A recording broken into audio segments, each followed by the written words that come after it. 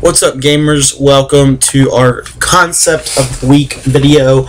In today's video, we're going to be talking about an NFL concept and how it translates to Madden. Today's concept that I chose comes from a shotgun doubles type formation, and the play is shallow cross, and we can build this off of several different plays in the game here.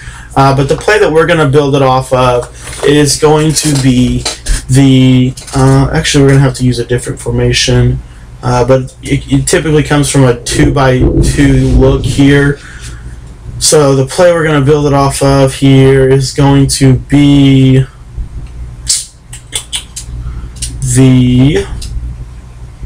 we'll just build it off of this one. So we'll build it off the doubles, and we're going to build it off of the play called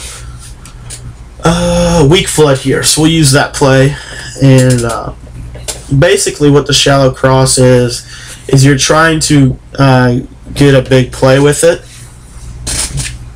Alright, and what we like to do here, if I remember correctly on how I like to set this up, is you want to leave Matt Forte on that blue route, the block and release pattern.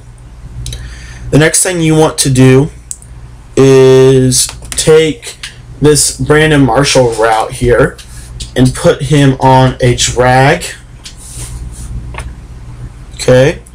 Then what you want to do is take Martellus Bennett, put him on a deep in route, or you could do the other way around.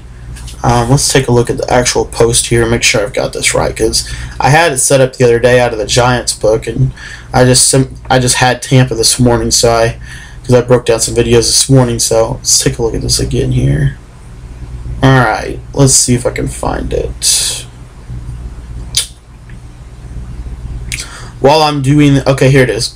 So while I'm doing this, though, you guys can check out my, if you can check out my video or my live stream channel for this weekend. Be sure you go over and do that, the twitch.tv/cmbauerdo531.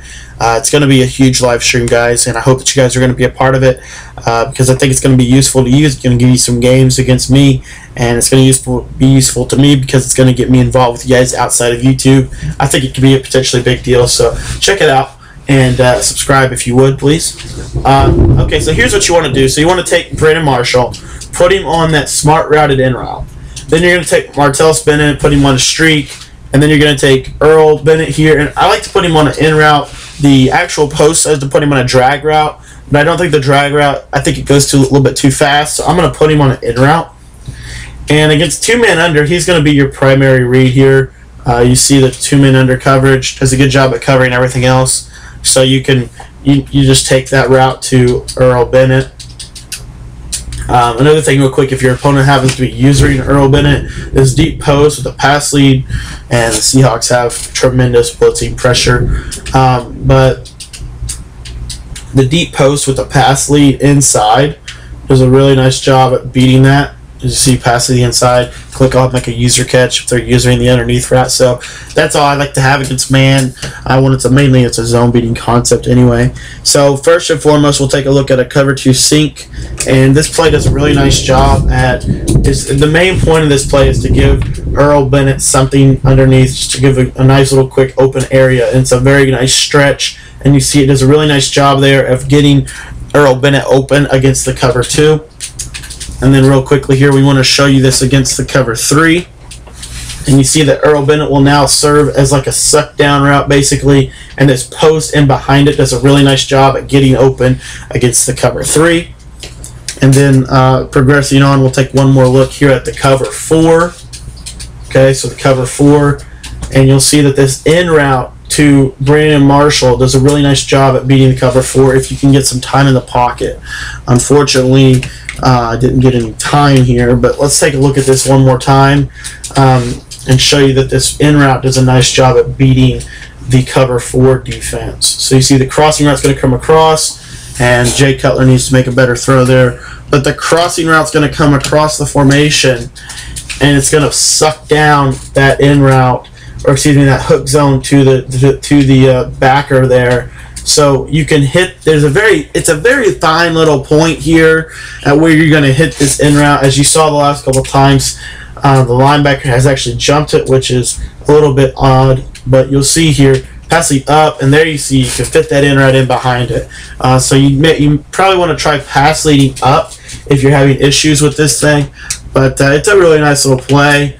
And as far as the tight end route, he's mainly just a runoff route, but you can hit him in the seams against the cover 4. You can also hit him in the seams against the cover 3, but that's kind of a read that you kind of only hit if they're giving it to you, whereas the other reads are kind of really good all around. See there, they weren't giving it to me, but say for example they're trying to stop this route to Earl Bennett, so they're going to drop like a spy or something, and they're going to use it. And to mimic that, we're going to use a spy.